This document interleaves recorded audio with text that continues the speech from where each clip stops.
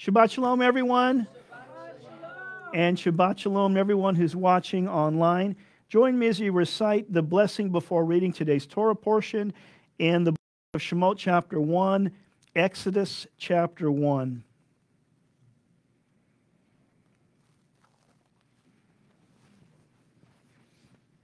Baruch et Adonai Mevorach.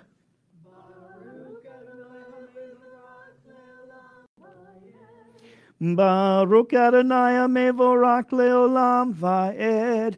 Baruch atah Adonai Eloheinu melech ha'olam asher bakar banu mikol ha'amim v'natan lanu et torato. Baruch atah Adonai noten ha'torah. Bless Adonai, the Blessed One. Blessed is Adonai, the Blessed One, for all eternity. Blessed are you, Adonai, our God, King of the universe, who chose us from among all the peoples and gave us his Torah. Blessed are you, Adonai, giver of the Torah. Amen and amen. Today's portion again comes from the book of Shemot, Exodus chapter 1. Is it? Okay. Give me 1 second to change my battery.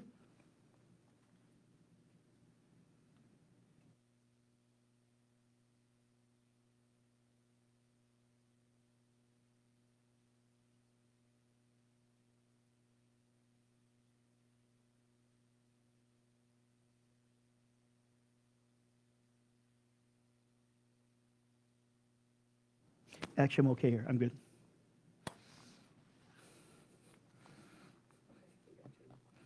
All right. Join me as we, there we go. Join me as we read together, or as you hear at home, the first few verses of the book of Shemot, Exodus chapter 1. It says, Ve'ele Shemot b'nei Yisrael, chabayim Mitzrayma, et Yaakov, Ish uveto ba'o. Reuven, Shimon, Levi, Yehuda, Yisachar, Zebulun, Vinyamin, Dan, Naftali, Gad, Asher.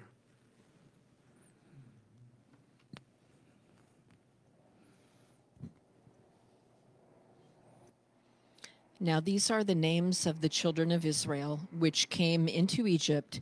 Every man in his household came with Jacob. Reuben, Shimon, Levi, and Judah, Issachar, Zebulun, and Benjamin, Dan and Naphtali, Gad, and Asher. And all the souls that came out of the loins of Jacob were 70 souls, for Joseph was in Egypt already. And Joseph died, and all his brethren, and all that generation. And the children of Israel were fruitful, and increased abundantly, and multiplied, and waxed exceedingly mighty, and the land was filled with them. Pharaoh oppresses Israel. Now there arose up a new king over Egypt, which knew not Joseph. And he said unto his people, Behold, the people of the children of Israel are more and mightier than we. Come on, let us deal wisely with them, lest they multiply, and it come to pass that when there falleth out any war, they join also unto our enemies, and fight against us, and so get them up out of the land. Therefore they did set over them taskmasters to afflict them with their burdens. And they built for Pharaoh treasure cities, Pitom and Ramses. But the more they afflicted them, the more they multiplied and grew. And they were grieved because of the children of Israel. And the Egyptians made the children of Israel to serve with rigor. And they made their lives bitter with hard bondage, in mortar and in brick, and in all manner of service in the field. All their service wherein they made them serve was with rigor. And the king of Egypt spake unto the Hebrew midwives, of which the name of the one was Shifram, and the name of the other Puah. And he said, when you do the office of a midwife to the Hebrew women and see them upon the stools, if it be a son, then you shall kill him. But if it be a daughter, then she shall live. But the midwives feared God and did not as the king of Egypt commanded them, but saved the men children alive.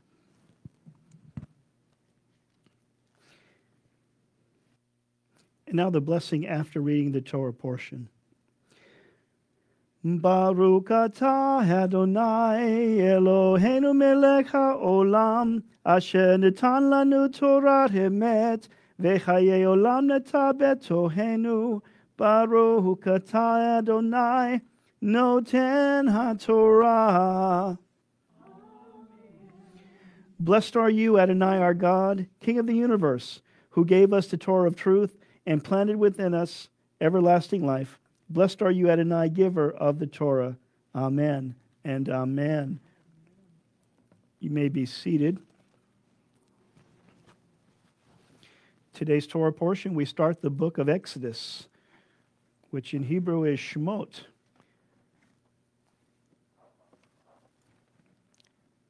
The complete portion is Exodus 1:1 through 6:1. Let me give you an overview of this. There's a lot of wonderful things in here that we've covered over the last few years, but today I want to talk about at least one or two things that we haven't talked about before as a community. The children of Israel, they went down to Egypt.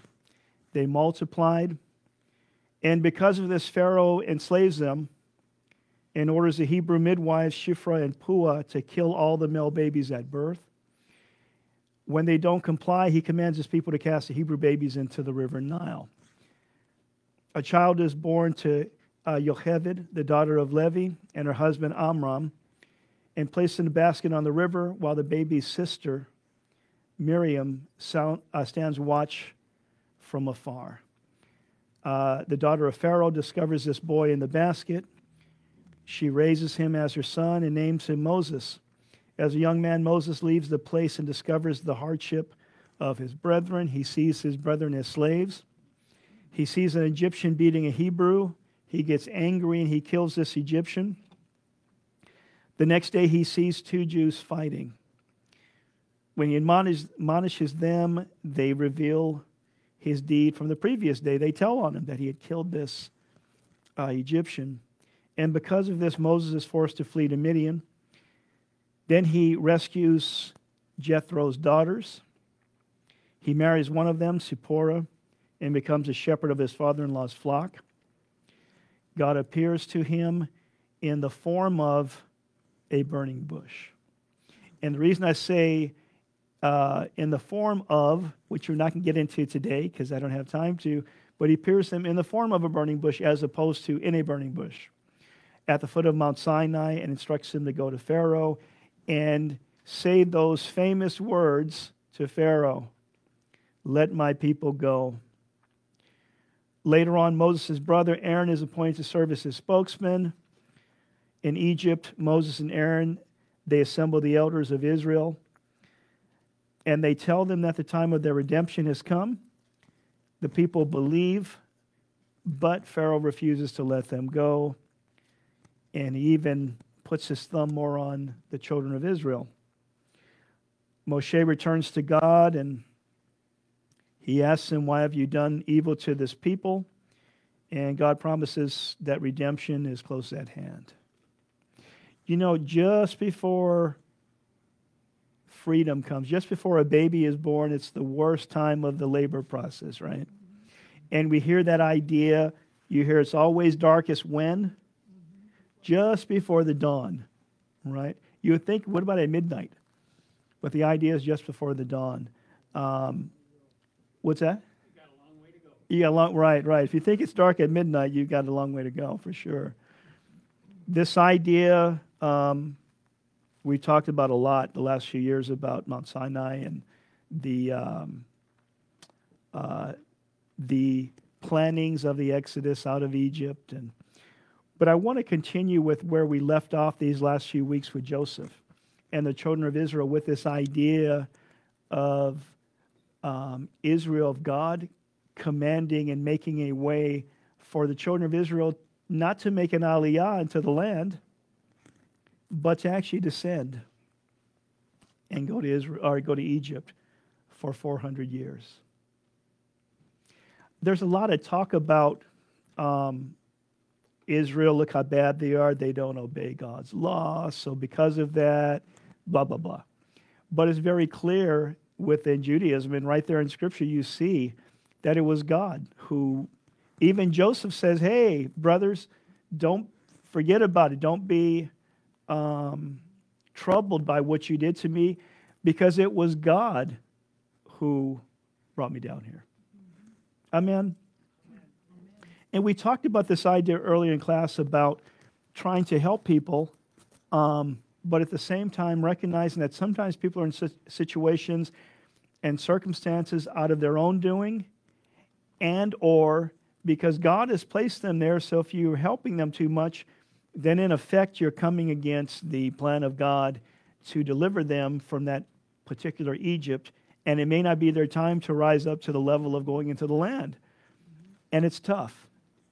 And I wasn't planning on talking about this, but this comes up a lot within Christianity. I remember days within Christianity where there were those who in ministry who were evangelists, and they had this desire to see, people saved and the whole thing, and they were constantly. Well, we had a family member who was very evangelistic in ministry direction, but he was always so gung-ho that what he did was he caused more problems than good, because he didn't recognize the fact that the day you plant the seed and the day you water it wasn't the same day that you harvest the fruit. That there was a lot of time in between, and it was important to recognize you need to leave that alone. You've already planted. Now, what did Yeshua say? He said some planted, some watered, but who's the one who comes back who's the one who gives the increase? But it's God that gives the increase, right? So you can imagine that if you're not careful, you can just uproot, unseed the seed that you've planted, or you can overwater it and just drown the thing, not allowing it the time and the circumstances, everything that comes into play with God being the one who causes that seed to grow and come up, right? And we see this within Judaism. It's just very much understood that it doesn't matter what the farmer does. What does, it doesn't entirely depend on the farmer what he does. It's God who ultimately is the one who decides for a produce to come up. It's not just anybody or anything. That makes sense? So I want to talk to you today about this very, very beginning of this Shabbat Shalom. The very word we start with here in the Torah portion today, it says, Ve'ele Shemot b'nei Israel chabayim Mitzrayma. The very first word we get to, I want to talk about. So we all know that when you see a V in Torah, Shabbat Shalom, we see, what does that mean? When we see this Vav, what does the Vav indicate when it's at the beginning of a word? And, right? So that's why when we do the Ve'ahavta, we don't start off Ve'ahavta at Adonai. We start off, or when we do it in English, we say, Hebrew, Ve'ahavta. And we say and for Ve, you shall love, right? So when you see that word, it means and it always means that it's connected to what was said prior to it, right? If you see but, what does but mean? It's separate from what was just said. In English we have words like therefore, or because of what was said. But you see in Hebrew ve all the time. And in this particular one, we're going from the end of Joseph to the beginning of Shemot, beginning of Exodus. And it says ve'ele Shemot. And, exactly. And these are the names of the children of Israel. So what's the significance about this? Rashi points out something interesting.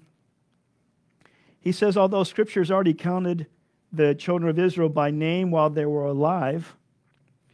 When they went down into Egypt, Genesis 46, 8 through 27, it again counts them when it tells us of their death, of when they died. Remember the 70 who came in? It talks about these 70. Then it talks about them again when they die. Thus showing how dear they were to God, that he counted them twice, basically. He talked about them twice. And they were compared to the stars, which also God brings out and brings in by number and name when they cease to shine, as it is said in Isaiah 4:26.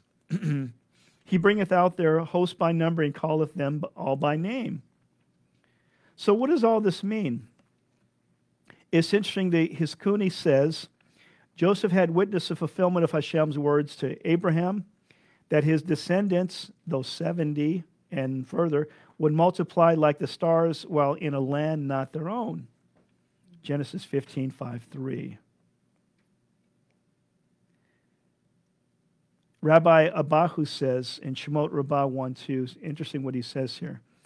Anywhere that ele, the word ele is started, it negates what came before it. However, when you have ve ele, it adds praise to what preceded it. So these ve ele, the names, it's adding praise to the 70 people cited above or cited in that verse. And it's saying, in effect, that they all were so righteous that they should be talked about again. It's interesting how you can start off with 70 and end up with this great, humongous nation. It's interesting you can start off with one, with Jacob, and end up with this great. It's interesting you go all the way back. We talked about Abraham earlier, who didn't have a written Torah to read from. He didn't have a synagogue to go to. There was no temple. There was no such thing as a Jew. There was no such thing as anything. Everything was oral at that point. And he, for lack of a better term, heard from God and decided to pick up from Los Angeles and move to New York thousands of years ago when he barely had wheels and wagons. Think about that. That's the parallel today, with no cell phone, no pay phone, no emergency phone on the side of the highway, nothing. No roadside service. Yesterday our internet at some point went out, and I was trying to hit print to print the last few things, and I had no internet. And our printer is connected via internet to our computer. So that's why I have my computer today, because half of the stuff didn't print. And I tried to plug in the printer to the computer, but it needs a bunch of, it's like, just that one little thing kind of just knocked my Shabbat off a little bit. So here it is. You have all this stuff going on from one person. Then we pass through Noah. Then you come up to Jacob and all of his children, and you come up to Joseph, and now he's the Zaphnath Paneah, the second in command over Egypt. And God says, take those 70 souls that you've created, or those souls that you have caused to follow you to serve the one true God, and go down to Egypt. Not up to the promised land, go down to Egypt. See, this is we talk about the many in the body now. If it's not about everything going great, unless going up and ascending to, in the ways of God and getting more then they don't want anything to do with it. Especially in America. That's not the ways of God. That's the ways of man that has taken it and run with it. Anybody have any thoughts about that?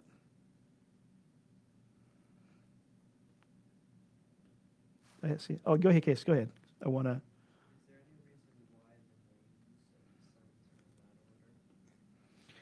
There is, and I'm not really prepared to discuss that, but let's take a look at it. I don't have it. Let's see. Do I have the...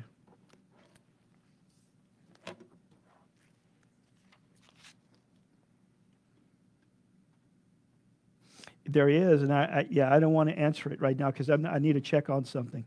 But so to even answer your question in a better way, there's always a reason why something is in a certain order and or not, right?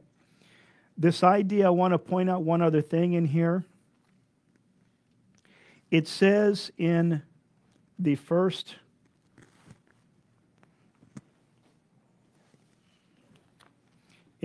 line, it says Ve'elei Shemot b'nei Israel Habaim, and it doesn't say Mitzrayim. It says Mitzrayimah in Hebrew. In English, it's just going to say Egypt. So what's the difference between Mitzrayim and Mitzrayimah? So this is the kind of stuff that comes up in Hebrew that doesn't come up in English. And we're just going to take a moment on this.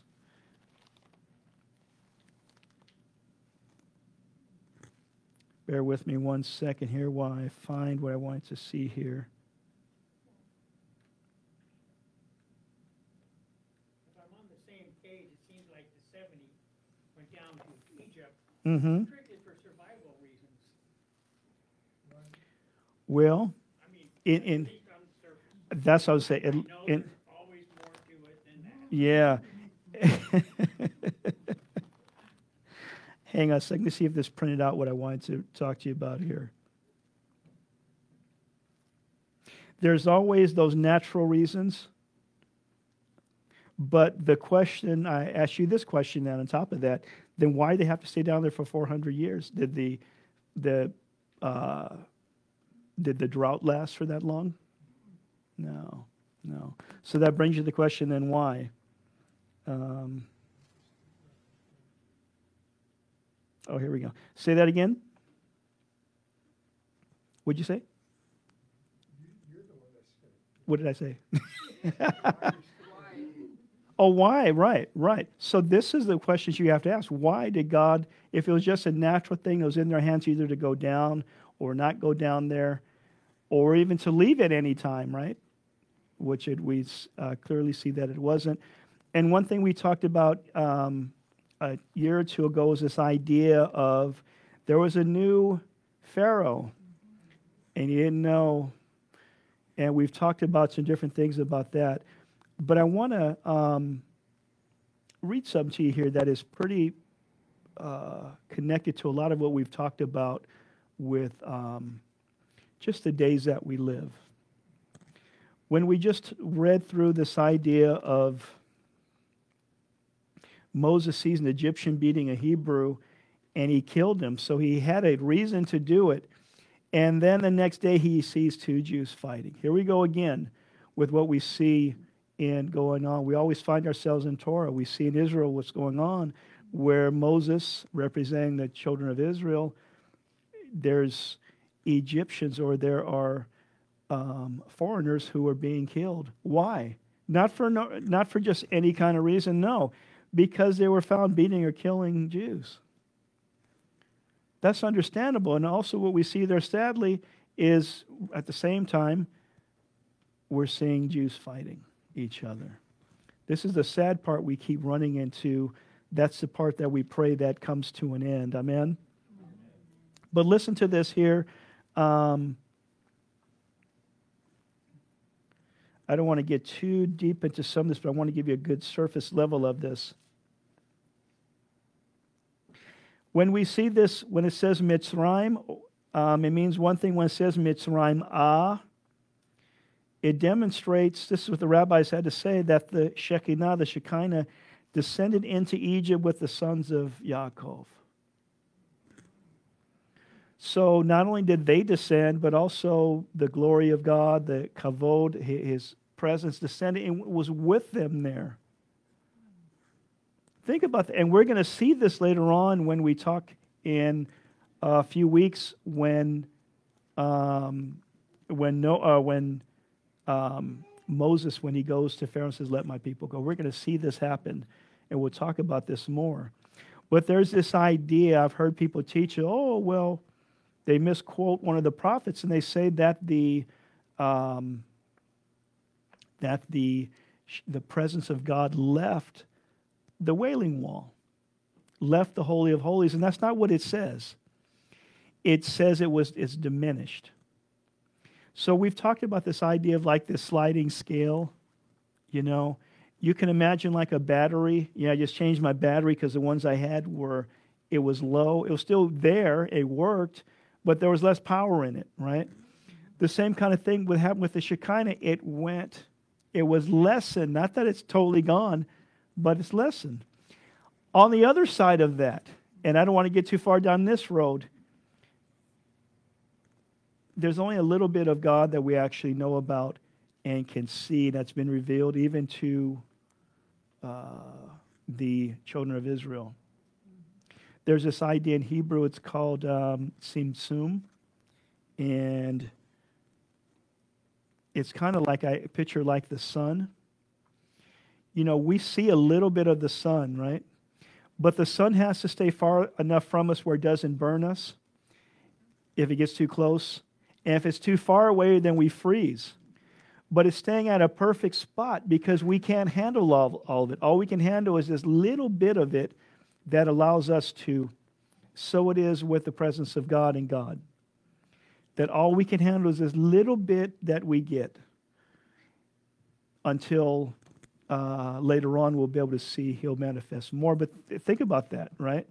So this idea right here of the presence of God going with them into Egypt. This is before the building of the tabernacle in the wilderness. This is before building the Holy Ark. He was with them. See, this is why when people try to tell you things and they want these definite, that's it answers, say, wait a minute, there's a whole lot more to it than that, and you're denying how powerful God is. Oh, we know all about it, and that's it. We don't have to, we studied this last year. We don't have to study it again. This whole idea. The sages of Israel get the idea that the Shekinah was basically in exile as well with Israel. We also see the Mitzrayim spelled with the letter H twice in Genesis 46, 7, and 8. This is more emphasis that the Shekinah was going down, descending to Egypt with Jacob and his sons as they went. That's amazing, yeah. Is it like similar to the name of God being added to another person's name with the extra? Similar, yeah. And before we close the Torah, I'll show you guys that it's right there, right up front. We can see it. But this idea, this notion that exists within a lot of the body that, Israel, the Jewish people, they're not God's chosen people. They've been replaced by the Christians. You better watch who you're saying that. You're like the bride. You're like a mistress who comes up during the wedding and tries to jump in front of the bride to marry the groom, for everyone to see. And you think it's okay. It's not okay, guys. It's not. I'm glad that we know this and we're able to. But I just want everyone here to be strong in that understanding because you'll be bombarded with stuff with people and they're not even careful about saying it. They just say it and just. But if you say one little thing, then, that's not, Yeah, go ahead. Well, the thing that I think about when somebody says, the church or whoever has replaced Israel, you got to be careful because if Israel can be replaced, you could be replaced. Exactly. Right. God has divorced his first wife, married a second one, and if you're not careful, you could end up being divorced too, and a third one can be. No, he didn't break his ketubah. He didn't. See, this is when God comes and he gives this. He gives the Torah, the agreement, the marriage contract to Israel. That's it. He didn't break it. He'll never break it. Will they break it? Maybe. But that's a whole other thing. He won't break it. God's not a breaker of promises to anybody. And it's like the human mind wants to automatically go and try to find someone to blame.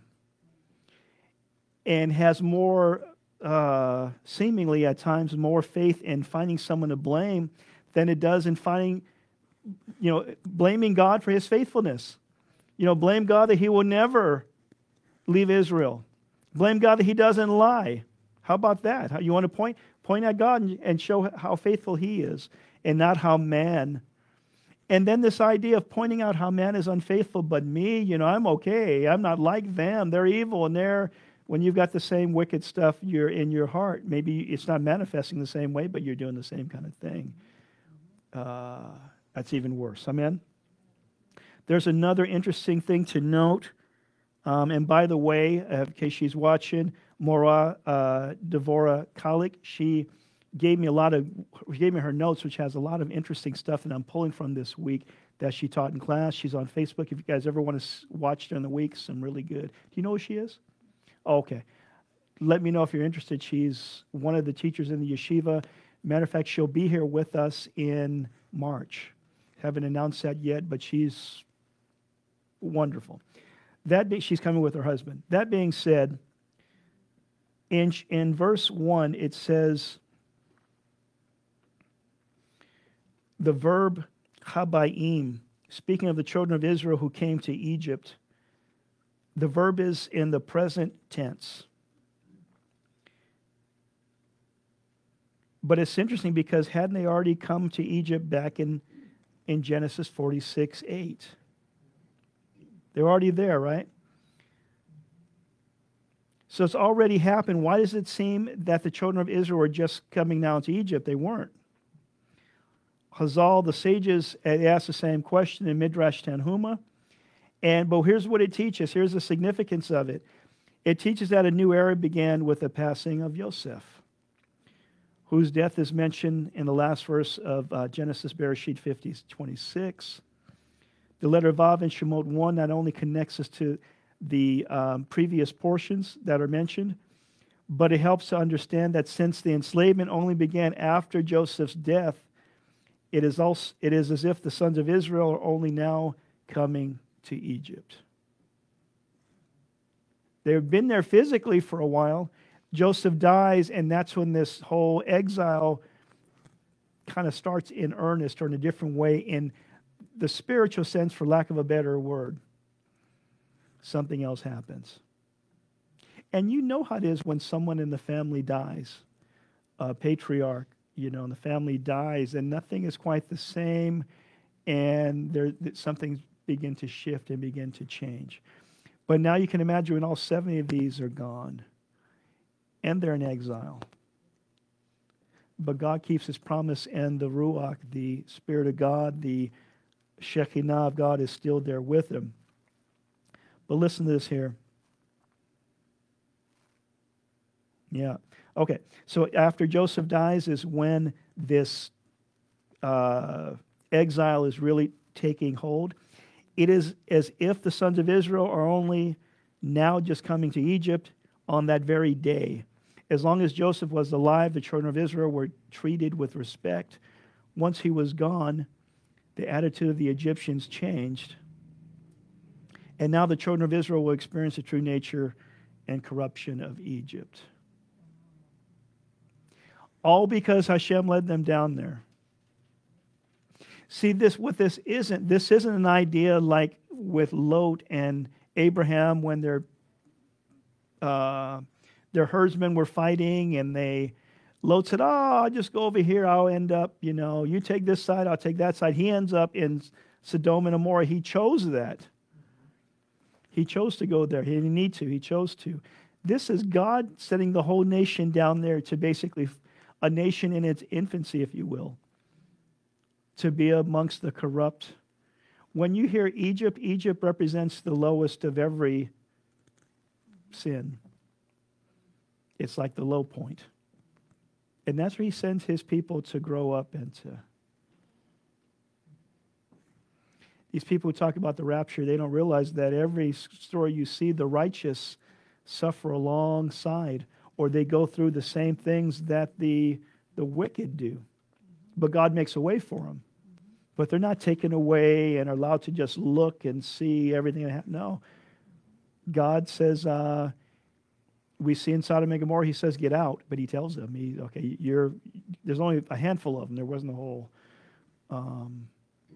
Noah's Ark, did Noah and his children and wife, did they get taken, by rocket ship to the moon to watch to see what was going on? No, they were there. They were in the boat was rocking. They were there, and they had to hear everybody dying. All of this stuff, this whole idea that a lot of the body is into, we just have to do present them with the truth and let people decide. Amen? So all of that being said, anybody have any questions or thoughts? We're going to end it right there. I think we've hit on this enough for the day. We have, since you guys are just here, had a little show and tell today. I'll show this to you. You want to take this back there to him, Harrison? Later on in the portion is Mount Sinai, where Moses is up with the burning bush. So this is a rock that was collected from the top of Mount Sinai. And all of these rocks up there, when you break them, they have like a bush inside them or branches inside, which is incredible. So we showed that earlier, especially the bottom section. The one side, you can see more of it in there. All right. Yeah. Right now, as you've been talking, I thought of one thing. Okay, when God led his people into Egypt, Yeah. Mm-hmm. So it was when he led them in. It was what would be, well, yeah, it was the Jewish people, it was the children of Israel, right? When he led them out, he still led out the children of Israel, but a mixed multitude of people, they grabbed the Tzitzit of a Jew and said, "We're going with you because we know God is with you," is what they did, and they left with them. So, and this is where it gets kind of tricky, because within Christianity, there's this more of a mentality that God led everyone, and God died for everyone, whereas within Judaism, Messianic Judaism, he died for Israel, and because he did that, then everyone else who wants to graft themselves onto Israel can take part of that, right? And so this is the kind of stuff that's really important when we say it, to say it like that, because it means a whole different thing. I'm sure if you guys would have said that at the breakfast, something like that, then the guys would have been like, wait a minute. They said, no, that's us. We're the ones who God did, and he sent Jesus for one. If it was only just one person who needed to be saved, he would have sent Jesus. That kind of mentality. But that's not what Scripture says.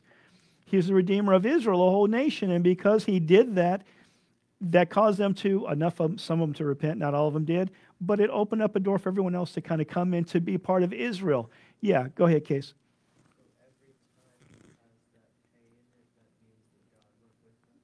That means it's talking about the Shekinah, his glory, yeah. His kavod, yeah. No, there's a few times, I mentioned a few verses earlier that has that as well. See, yeah. So there you go. So you see, and again, if you see it in English, you're just going to say Egypt every time. It has no indication. That's 28 times you're saying that shows up in here. The last thing I want to talk about is verse 5. In verse 5, it says, "Now the persons who emerged from Jacob's loins were 70 souls, and Joseph was in Egypt." And in Hebrew, what it says is, and all the person who emerged from Jacob's loins were 70 soul. So in English, we see this as individuals, 70 people, but in Hebrew, it doesn't say that. It's basically saying there were one. There were one soul, and there were one people that emerged from him, which doesn't come up at all in English. It says nephesh, not nefeshot, the plural. So go ahead, yeah. So then that would account for the difference between the Parashat, where it says there were 75 or 78 souls that came out of Egypt, because that was not what emerged from.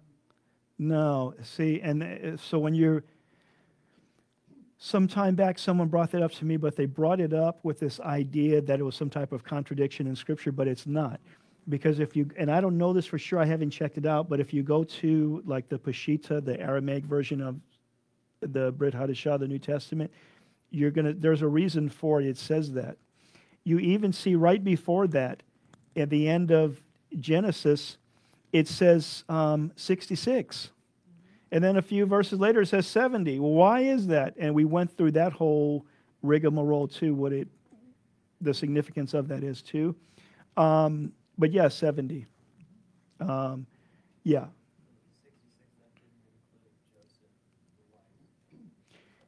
It didn't include, no, they were already there. Or it says, did it say 66 or 74? I get it mixed up. It was either 4 more or 4 less. I think it was 4 less. I don't have it in front of me, but the idea is there's a reason. I think we may not have talked about that. But this idea I'm trying to get you to see is that Israel is like it's one soul. It's one. So when you have a Redeemer comes for one, you can see that different than a group, but you can see how everything that Israel does is as one. And, wow, I could keep on going, but I'm not. Anybody have any thought about this? No. Yeah. Was it because they were unified? Because they're unified, they're one. And sometimes they're not. But they were unified, why? Was it some miraculous thing that God just brought them all together and caused them all to think the same way and caused them all to do the same thing? No. See, they had to decide.